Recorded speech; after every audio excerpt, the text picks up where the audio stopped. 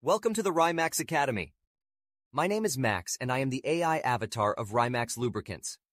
I am created to give technical trainings in the Academy, so it is my goal to become your trusted teacher when it comes to lubricants knowledge. Of course, you can still always reach out to the real people at the head office of Rymax, and don't worry, I will not feel offended. This training is about the segment, food grade. Let's get started. Food grade is a rapidly growing segment. Not surprisingly, because of the ever-increasing regulations for food processing companies. The last thing such companies want is to be liable for health risks with food or drinks coming from their factories, and there are many examples where well-known companies such as Coca-Cola had to face big fines. With this increasing understanding of the importance to use high-quality, approved lubricants, the whole segment rapidly grew over the last decade. But what does this segment actually look like? What is important? And why? We will look into all this in this video. The topics we will discuss in this training are 1. What is a food-grade lubricant actually? 2. Why is it important that they exist? 3. What are the different categories in food-grade lubricants? 4. What are the most important drivers in the industry? 5. What do you need to know about the specific working environment? And 6. What are the most important reasons to use food-grade lubricants? First, let's talk a bit about the industry. The food-grade lubricant market is expanding and expected to achieve an annual growth rate of 2.6% minimum and up till 7% maximum until 2033, so a significant and steady growth which makes it a very interesting segment. By 2030, the market is projected to reach a value of $520 million, which is an impressive growth based on its current valuation of $370 million in 2023, and this is a conservative estimation. It is our strategy to get a good piece of this market since it is still relatively new and difficult for many competitors to penetrate, since quality and approvals are so important. The food and beverage processing industry presents unique challenges to lubricant formulation engineers, lubricant marketers, plant lubrication engineers, and equipment designers. While it is never desirable for lubricants to be allowed to contaminate raw materials, work in progress, or finished product, the consequences of a lubricant-contaminated product are rarely more acute than in the food processing industry. When it comes to food, beverage, and pharmaceutical applications, food-grade oils and food-grade greases can play a significant role in preventing costly damage brought on by severe operating conditions to, for example, equipment. As such, lubricants used in this industry have requirements, protocols, and performance expectations that go well beyond typical industrial lubricants. I believe that by now, we all can understand the importance of approved, high-quality products to be used in this industry. What I have told you so far is not to scare you off, but to show you the opportunities there are when you can use Rymax lubricants to sell to existing or potential customers. If you can show them the high-quality and approved assortment of Rymax, you will always find a listening ear. But what are exactly food-grade lubricants?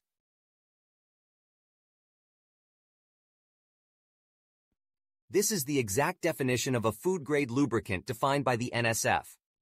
A food-safe or food-grade lubricant can be any industrial grease, oil, silicone, or other lubricating substance that does not pose a risk when incidental contact occurs with products consumed by animals or humans. It cannot exceed a predetermined concentration to be considered safe. Food-grade lubricants must meet the same standards as other lubricants, capable of performing the following technical functions.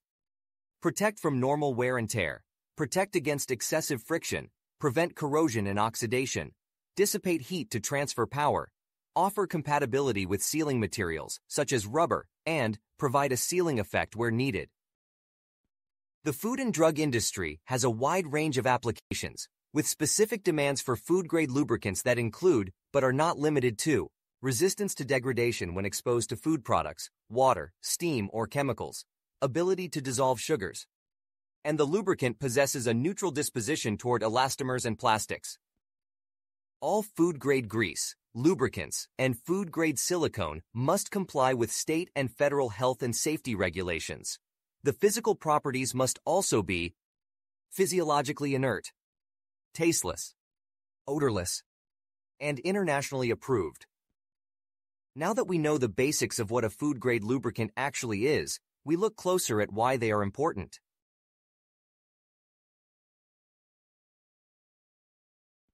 Now, why is using a food-grade lubricant so important? While lubricants should never come in contact with manufactured goods, when contamination of food products occurs, the results can prove disastrous. Recalls rarely happen due to lubricant contamination, but when they do, it can be very costly for the manufacturer. In the food industry, processors of food and beverage items demand food-grade lubricants to efficiently meet their production demands and eliminate the risk of compromising on the safety of the products. Many lubricants are subject to extreme contaminants from the surrounding environment.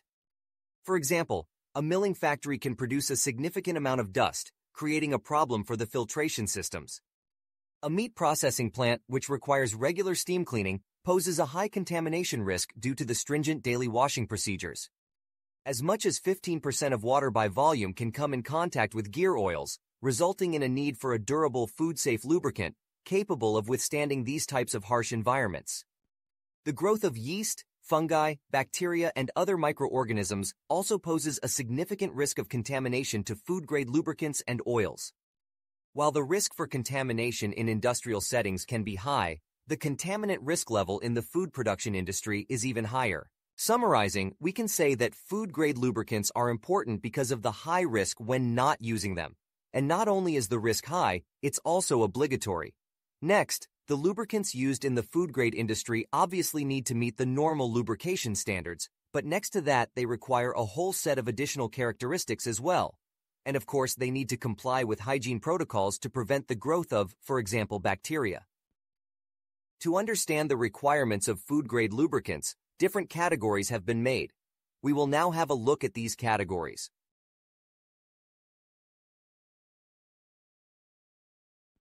The main categories of food-grade lubricants are classified based on the risk of contact with food, feed, or pharmaceuticals. They are set out by the NSF. The most common designations are H1, H2, and 3H. H2 designated lubricants are like our normal lubricants, but used by food processing companies in areas where no contact with food, feed, or pharmaceuticals are possible, for example on a forklift. 3H lubricants are used in applications where direct contact would occur, such as a rust preventative product on a meat hook or a non-stick agent on a grill. The H1 designation is the most critical, as this category is for incidental actual contact with food products. I will explain you a bit more about these three main categories. H1 lubricants are tasteless, odorless, physiologically inert, and are suitable for incidental, technically unavoidable contact with a food product. They are used for machinery such as pumps, conveyor belts, and mixers, and for applications such as canning, blending, cooking, cutting, slicing, peeling, handling, bottling, and brewing. In facilities where food and beverage handling occurs, using NSF H1 registered lubricants allows for the elimination of potential contamination. Hazardous substances in and around food and beverage applications can be harmful to public health. Therefore, choosing a quality Rymax H1 lubricant product not only minimizes the risk of contamination, but also ensures the longevity and performance of your equipment and machinery. H1 lubricants are safe for human consumption in small amounts. Now for the H2 category. H2 lubricants are considered to be food grade, but are not specifically food-safe products. H2 specific lubricants are for machinery that doesn't come in direct contact with food, such as a forklift.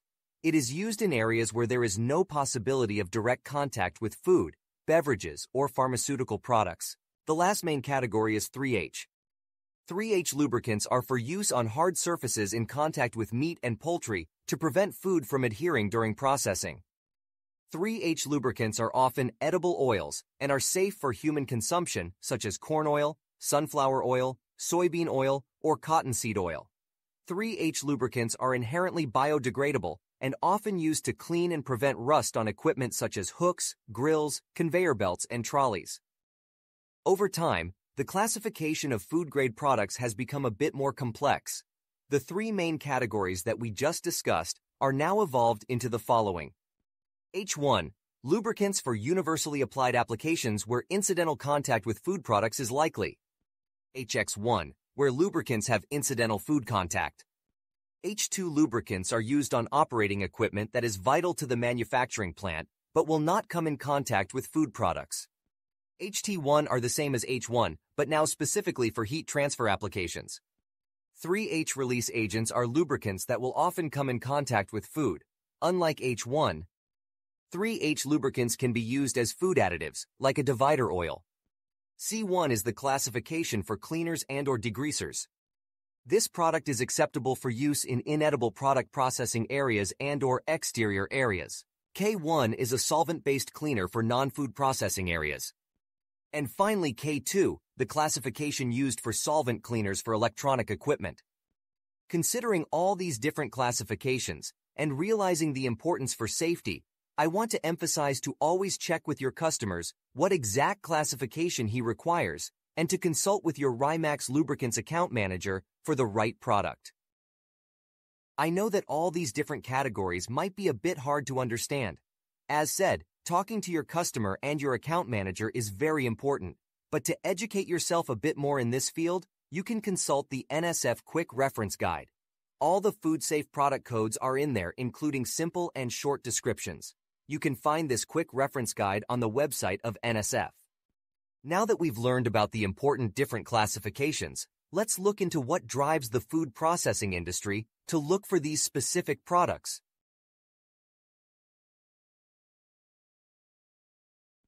The drivers for the food processing industry are mostly institutions that compose and control certain standards in relation to companies working with food, beverages, animal feed, and pharmaceutical products.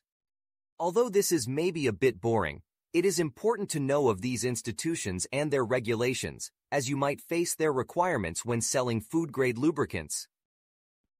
Companies and institutions that you should think of are the EC Directive on Food Hygiene, or HACCP, the Global Gap Integrated Farm Assurance, or IFA, the regulations set out by the Good Manufacturing Practice, the EC Directive for Hygiene Standard of Food Processing Machines, the FSSC ISO 22000 standard, the regulations set out by the British Retail Consortium, or BRC, the Product Liability Law Directive from 1985, and of course the various requirements set out by insurance companies or local regulations that might apply in your country. Another very important driver to work with food-grade lubricants are the requirements set by certain religions when it comes to preparing food. These are known by the name of halal and kosher. You have probably heard of this. Kosher food is prepared, conform the dietary regulations of the Judaism beliefs. And halal food is prepared conform to Islamic dietary regulations. These regulations explain what is permitted and forbidden when preparing food, such as what animal species or food ingredients are used, and how the food is handled. Religious representatives need to be able to assess the raw materials used in the process, how it is manufactured and with what equipment, and how it is stored. Moving on to the next topic, we look at the various requirements that define specific working environments.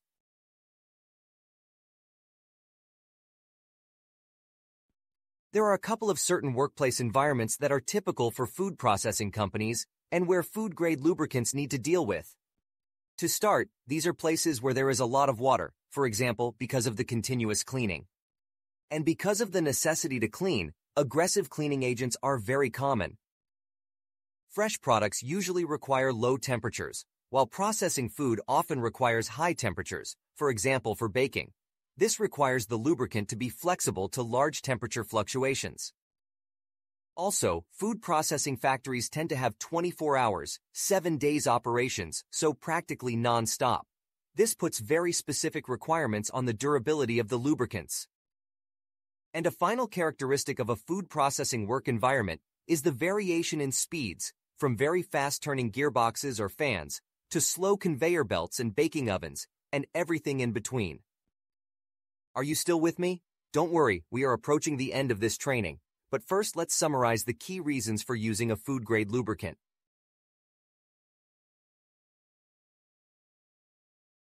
Summarizing, we can pinpoint 4 main reasons that underline the importance of using specific food-grade lubricants.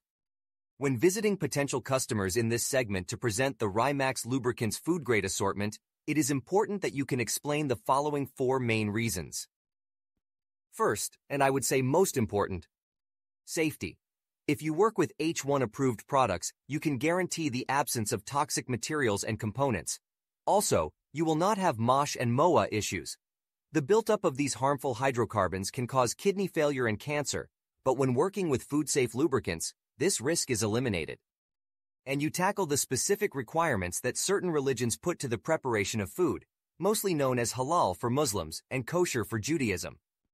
Secondly, and also very important, the improved economical value of food-grade lubricants. Because of their technical characteristics, their lifetime is up to 5 times longer than conventional lubricants. Also, they show much better anti-wear and anti-rust properties, which is also needed, considering the workplaces these products are used in. But this automatically means they have a big advantage over normal products. And in some cases, the volume consumed can be reduced by 75% just by switching from conventional products to food-grade products. So financial savings are definitely an important reason to use Rymax food-grade products. Third key reason is rationalization, or, in other words, making your purchasing, storing, and usage of lubrication products smarter. You should think of the higher performance of these products, easier stock keeping because you need less different products, and you reduce the risk of having to mix products which might lead to unwanted contamination. Finally, and also an important reason in these days, using Rymax food-grade products leads to a lower carbon footprint. Why? Because of the high specifications of these synthetic products, machines suffer less from friction, resulting in smoother operation. This in turn leads to a lower energy consumption, which reduces the carbon emissions of a plant or factory. So, by memorizing these arguments and making these part of your sales pitch, you will be able to be a trusted and professional consultant to your potential food manufacturing clients. Well, you've made it.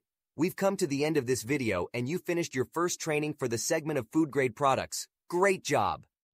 You know Rymax from the impressive racing oils, high-quality heavy-duty oils, sophisticated industrial oils, and so much more. But you can now also venture into this very promising and interesting segment with a lot of growth potential for the future, using the new and very well-received line of food-grade products produced by Rymax Lubricants. I will use the last minute of your time to quickly show you the different Rymax products for the food-grade segment that we have now available. Rymax offers food-safe products in 6 categories: hydraulics, gears, compressors, greases, a smart multi-purpose oil, and a selection of useful other products. The Hydra hydraulic oils come in 6 different grades and are all NSF-H1 approved. You will also find eco products here, which are biodegradable. The Gavitro gear oils also come in 6 different grades, based on mineral and PAO technology, making them suitable for many applications. All H1 approved. Rymax Boreas compressor oils come in 2 different base oils, each in 3 grades, also H1 approved. For the food-safe greases, we have 2 options: Aludax and Casdax, based on respectively aluminium complex and calcium sulfonate thickeners. Our most versatile product is the Rymax Multilube in 4 grades. With as much as 3 NSF approvals, this product can be used in many circumstances. To wrap it up, we have a selection of very useful products to complete our current assortment: the Rymax Hygia Eco, which is our biodegradable degreaser. Next to that, our Rymax Katina full synthetic chain oil, and our Rymax Notice FG, which you already know is our appreciated Notice A40, but now optimized for food-grade applications. All NSF approved. On the Rymax Partner Portal, when you go to Product Brochure, you can find our complete food-grade catalog. Also, you can find information on our approvals here, but most importantly, look in your market for potentially interesting customers for this segment, find out what they use now and what they need, and call your Rymax account manager to put together a perfect lubrication plan that will put you in a great position to become their trusted supplier. For now, thank you very much for listening and watching this training video. You can watch this video as often as you want, and you can share it with your team members. It is, however, meant for internal training purposes, so please do not share it with people outside your organization. I hope you enjoyed this video. My name is Max, and I hope to see you again very soon in the Rymax Academy.